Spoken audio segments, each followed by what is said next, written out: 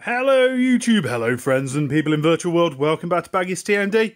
A little bit of an update on the new layout through the valleys. Obviously we had the video a few weeks ago building the baseboards. Put a little bit of cork down, just as you can see it, and just sort of planning out where we're going to have stuff. So obviously the cork's going to where the track is. The station is going to be down here, sort of on a curve, a little bit of a curve. We're going to have the track slightly canted as well with a little bit of plastic card. Obviously the grey is where the roads are going to go, so the road's going to come sort of down here, across, got a level crossing here for the fallow system, then we're going to curve and go that way. Don't know yet, I might put, when we do the fiddle yard back there, I might just add a little bit more board just so we got a bit more to play with. But that is going to be the basic layout really for through the valleys. Quite simple, one track.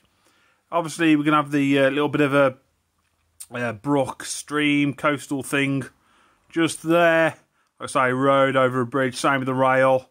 We're going to have working barriers on this and lights and all that. Obviously, we're going to have the signal there. And there's going to be a signal down here as well, possibly on the platform, like they've got at Barmouth. So yeah, like I say, just a little update there on the layout.